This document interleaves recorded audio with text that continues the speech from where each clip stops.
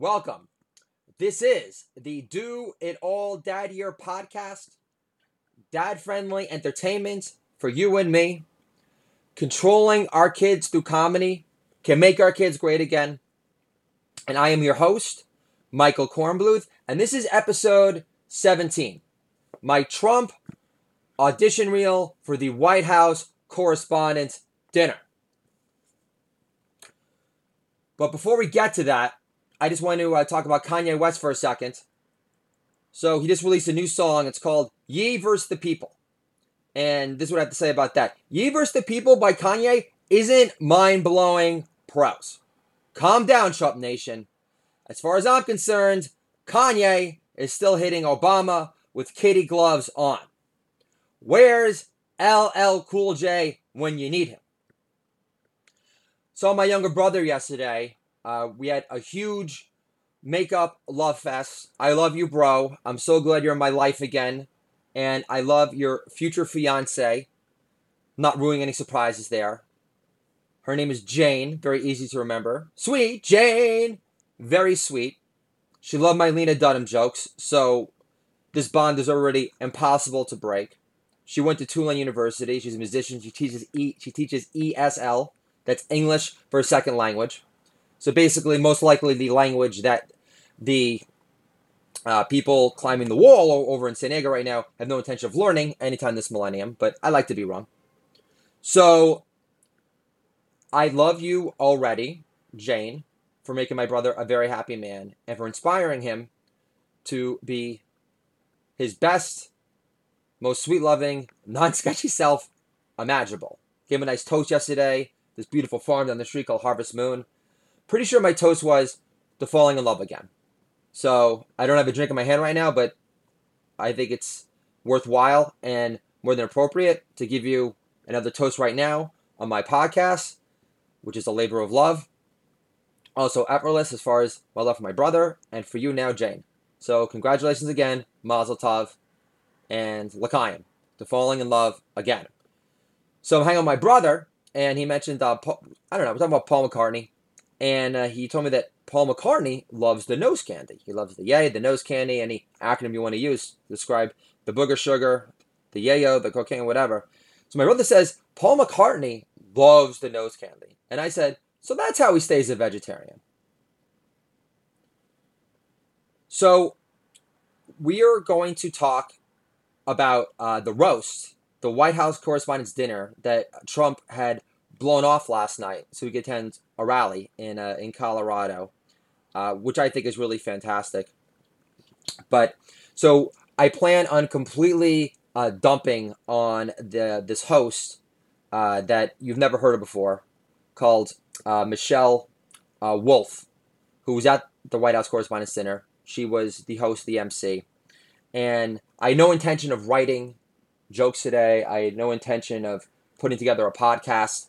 But all it takes is a hack comedian repeating tired punchlines regarding Russian collusion and pussy grabbage. All it takes is for me to read a couple of these jokes on a Sunday after reading on Twitter that the so-called comedian destroyed President Trump and Press Secretary Sarah Huckabee Sanders. So that's all it took to get my creative juices flowing. And I didn't require a team of 25 writers to help me out with these A-plus gems that I'm going to spoil my loyal audience listeners with right now. So let's get this party started, right? And this is for you, Trump and Sarah.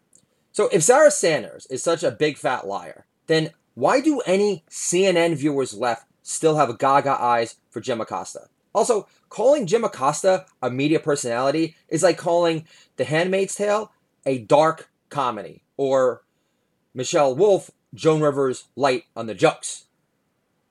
So my in-laws were just here. I pour my mother-in-law a nice glass of Sauvignon Blanc. She says, ooh, I forgot to bring wine. I say, sure you did. Like the 3 times you blanked after your 3 grandchildren were born.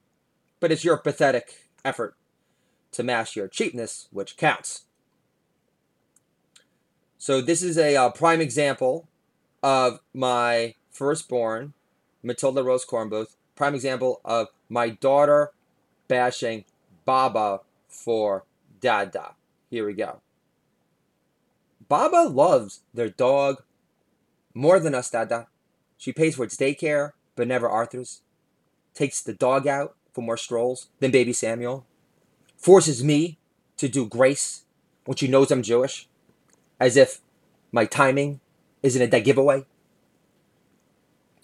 So I'm in the car with my daughter and my two sons. We're coming back from playing basketball at the park. Whipped my brother's ass. Had a very valiant comeback. He was beating me. It was like HORS to like nothing. And I did not choke. Made adjustments in my stroke. Made sure I used my legs. Just trying to throw out pointers there. This is a Do It All Daddy podcast. I do want to empower the young, aspirational males for our future. So I would never share this with my wife, and I don't plan on her listening to the podcast anytime this millennium, even if I was making money off it. But the point being is, I said to my daughter, I said, well, should we pick up Mama for Harvest Moon, or should we just go straight to Harvest Moon? She goes, go straight to Harvest Moon. And then I said, Matilda, are you saying that because Mom will be a buzzkill and get jealous of me laughing up with Uncle John? And my daughter says, yes. And of course I'm thinking, daughter knows best. Daughter knows best. So a benefit of being an unemployed father of three is I can continue to ridicule the she-he Obamas, Hillary Hammertime Cankles, etc. because I'm not plagued by the I'll lose my job excuse. No wonder my jokes are so evolved compared to other edgeless, lame pros these days. And I was talking about my daughter bashing Baba before. We had this humorous exchange. We were at the playground earlier today after McDonald's, and my daughter had done this very valiant jump off the swing. Perfect landing. I was emoting big time. And my younger son, Arthur, who gets very competitive, decided to jump almost at the exact same time off the swing. Now, he landed on the ground, but it was a very smooth crash landing. There was not a trace of puttiness anywhere near his vicinity. He was fuss-free, so I started cheering him on too. I was really getting into it. I like to overcompensate for my father's shortcomings in the positive reinforcement department. So, with that said, all of a sudden, this like other kid, I don't know, 6, I have no idea, he appears, and he's looking completely freaked out by my torrential downpour of like positivity that my children are very fortunate to be the recipients of. And then out of nowhere, I basically called the moment and I said to the kid, I said, normally dads don't emote around here. I get it, kid. Most dads at playgrounds are dead men walking. And the kid's mother or au pair, she was blonde, so I'm like assuming she's maybe an au pair, started laughing. Long time. So that was a nice moment. So I was talking about that the swing, and I'm just so tired of hearing about, Sarah Huckabee Sanders. She is a liar. She organizes Trump's lies. She shields his lies. I'm sick of it. Trump's a liar, blah, blah, blah. Because Barack Obama is the mensch who used fake probable cause to spy on the Trump campaign and cast lingering doubt on the legitimacy of a duly elected American president. Also, Trump's college records aren't sealed in a fortress of solitude either, last time I checked. It's a true fact. You guys can look it up right now. All of Barack Obama's college records are sealed. In fact, James Woods recently did some stunt where I think he paid someone to conduct random interviews at Columbia University to ask if anyone has any recollection of, Barack Obama, ever attending school there, which is pretty comical. I love it when you hear this. I don't like Trump because he isn't worth as much money as he proclaims. But take offense at me pointing out how non-money Obama actually is. That's a sign of a real mature, functioning, evolved adult in this day and age, don't you think? Jim Acosta complaining about President Trump's attacks on the press is like a heckler bitching about getting bitch slapped on the bigger stage mic again and again and again. Jim Acosta bitching about Trump's attacks on CNN is like Governor Jerry Brown complaining about Trump letting El Guapo fund UC Berkeley moving forward, instead of relying on Carlos Mencia's writing residuals from the Writers Guild of America, obviously. You need to understand that he's a notorious joke thief to really appreciate the full thrusted awesome power of that joke gem right now.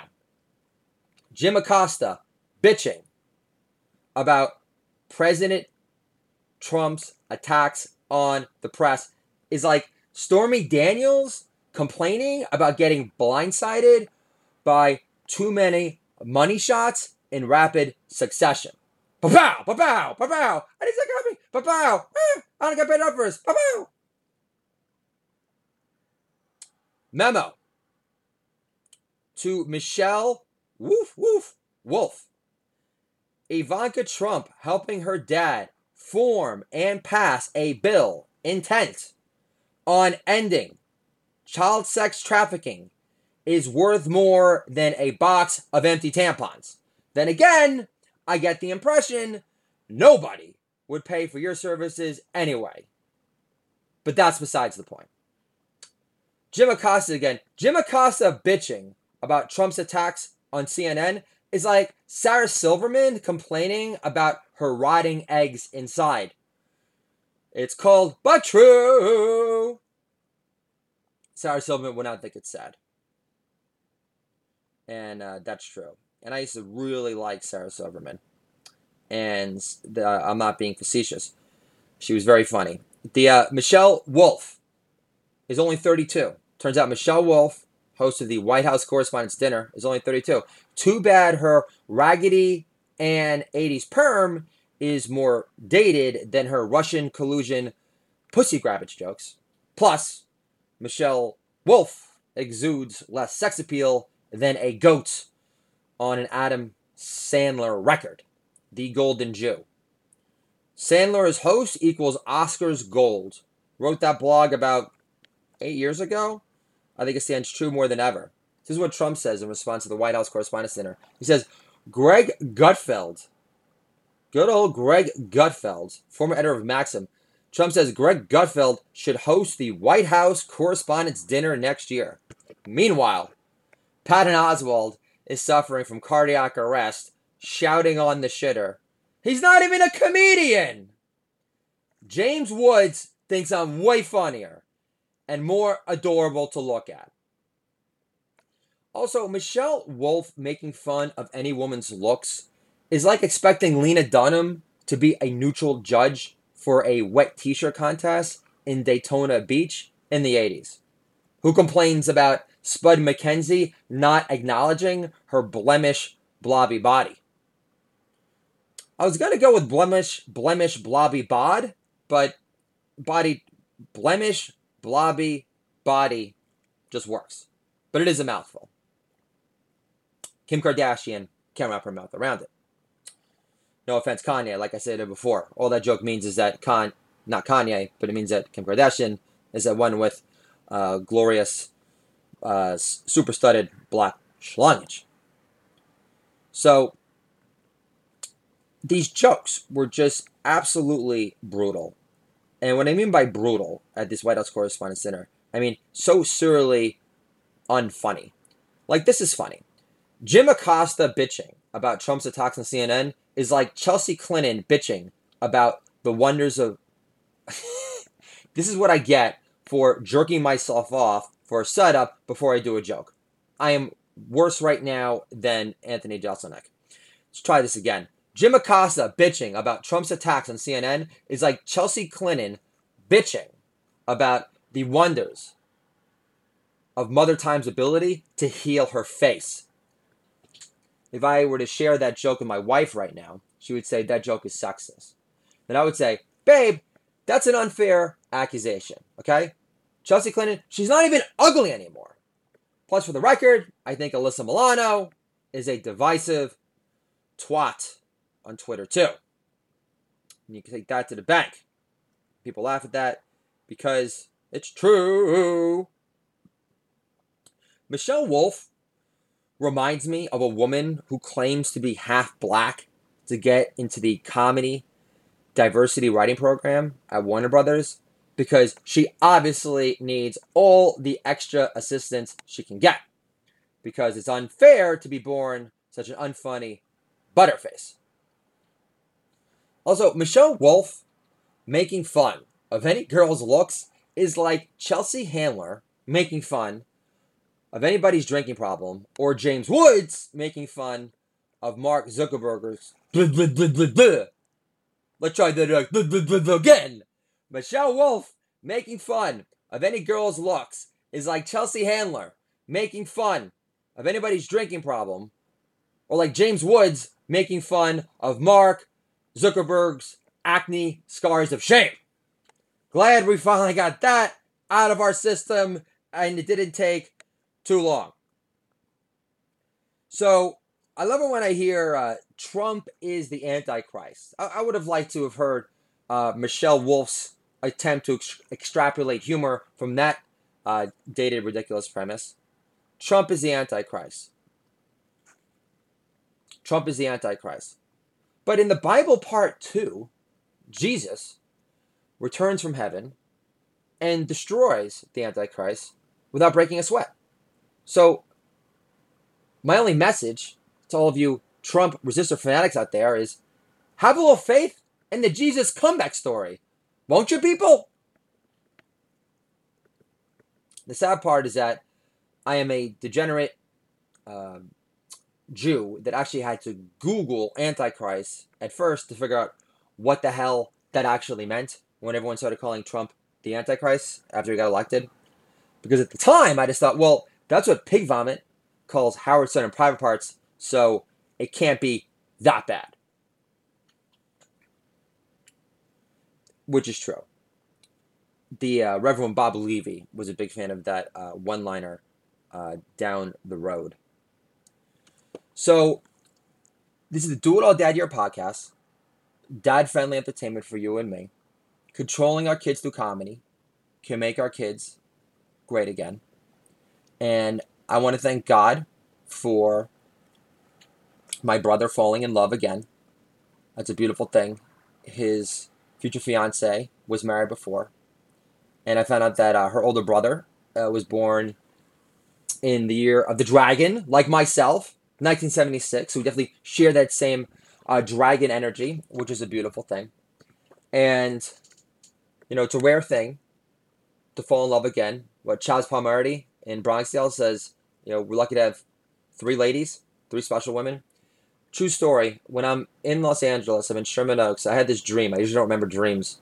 My vision was that I would meet my lucky number 3 on an island. And this island was going to be the island of Manhattan. And we had Katie King in Cape Cod. And like my insight was that I met every woman that changed my life for the better. Where there was some love formation, within us both. So there was Katie in Cape Cod. First time I ever talked to God that summer. In Gulf of Sadness. Was always romantic at heart. Would always listen to REO Speedwagon, listen to the soft rock radio on my bedtime clock radio at night. I used to request Look Away by Chicago. I had my slow dance partners. I like to get wild, but love my slow dances. So anyway, my point being, always been romantic at heart. And so there was Katie, and I understand, I wasn't asking God for a booty call. I was asking him for a woman to love, like a girlfriend. I mean, I wasn't trying to get married or anything like that, but I wanted a romantic relationship. And boy, did he come through and deliver that summer. Katie King, definitely my summer wind. So God, thanks again for that. And then there was Summer Lamb, beautiful Summer Lamb, who is from Hawaii. I met her in some bar in Long Beach when I was doing IT headhunting, and I actually took out this guy that I was trying to place. He was an original cybersecurity hacker of sorts, and that's where I met Summer. So Summer was super cool, was into Metallica. Her vision for us was that I should give up the headhunting so I could just like write novels in Santa Barbara while she day traded. Yeah, Beautiful image, I know. So, Summer, uh, you were wonderful, and you were a great friend, and I love you for that forever.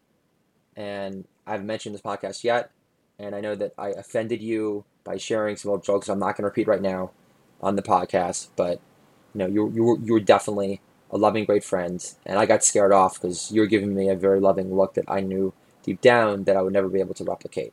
I know it's an awful excuse, but I love what we had together, and you're a beautiful human being, and I'm really glad that you're thriving as a chiropractor in Hawaii. I'm not stalking you online, but I did do a search about like 8 years ago because I was just curious.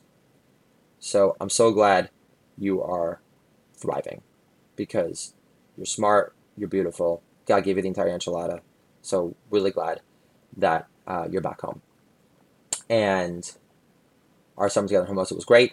Katie, obviously, our summer in Cape Cod was remarkable. It was that summer where you said that I never knew someone could make me so happy, and you gave me that gift from God, which is at that point in my life proving to me that I possess the capacity, the potential to make someone so happy, specifically a woman. And that was a major hang-up of mine for a long time. My younger brother losing his virginity before I did, and going through puberty, and me at the time, and then him banging the three hottest girls in his class, me trying to trick off to all those girls at the time, but couldn't, which made me feel like a real big brother bust of sorts.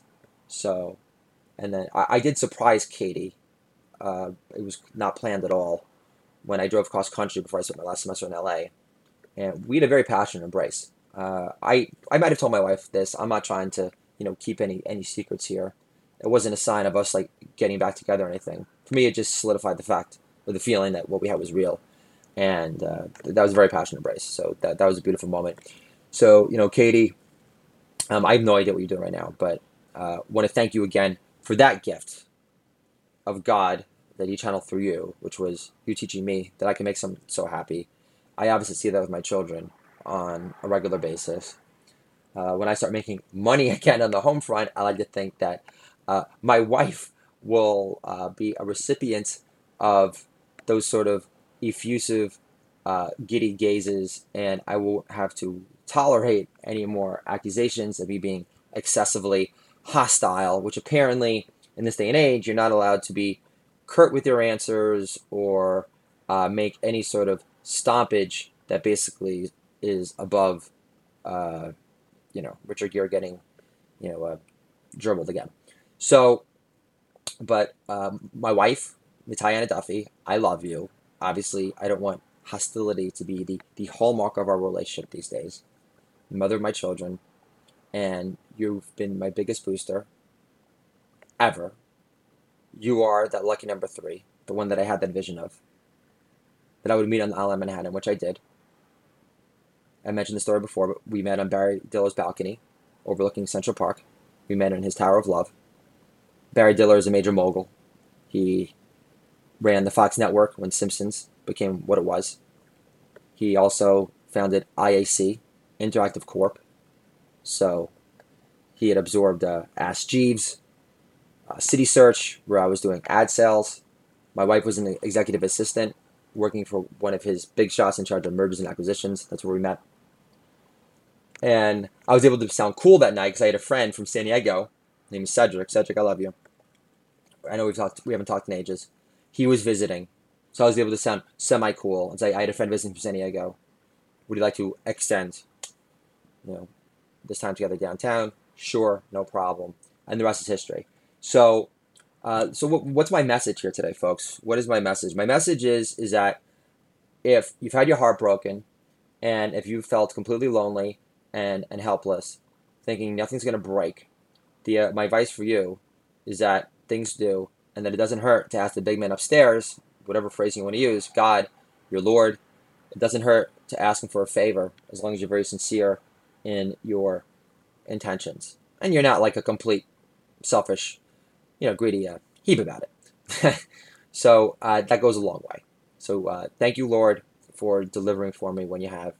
So I love all of you listeners. I love any future interest in Do It All Dads that want to be interviewed on the Do It All Dad Year podcast. This is your host, Michael Kornbluth, for the Do It All Dad Year podcast. Dad-friendly entertainment for you and me.